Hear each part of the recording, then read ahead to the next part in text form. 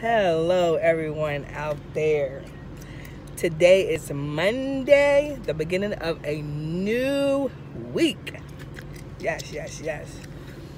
So I was in my car, and I'm about to go somewhere. So I was like, okay. So I decided to make a video. So this video is not going to be long. Just speaking on a couple things. I was sitting here thinking from how it used to be and how it is now, like these generational curses. And the reason why I call them curses is because it's a lot of stuff that went on back in the day. This shouldn't have never went on. And people are still living through the trauma now, as in this generation. It followed them. It still sits with them. They still think about it. And like I said, these people are hurting because of generational curses. So what do hurt people do? They hurt people. Hurt people because they're broken.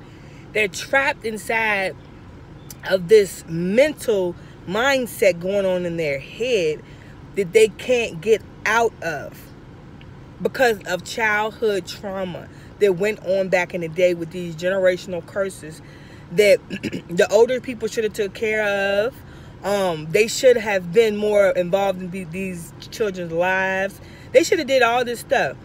But being that they wasn't, these kids grow up into adults and still carrying on this drama. Still carrying on this trauma that affected them when they was a child. And they hurting and they don't know how to get out of this mindset.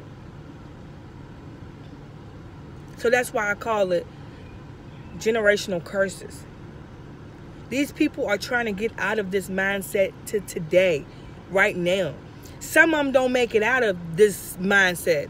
Some of them are trying. And some of them are just, they can't. They just stuck. And the demon is working through them.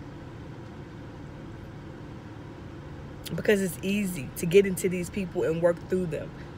Because their mindset is not where it's supposed to be at. But yeah, I just wanted to bring this message to y'all. Generational curses. Come on, we have to break them. My name is Tanara Callahan, and I'll see y'all in the next video. Peace.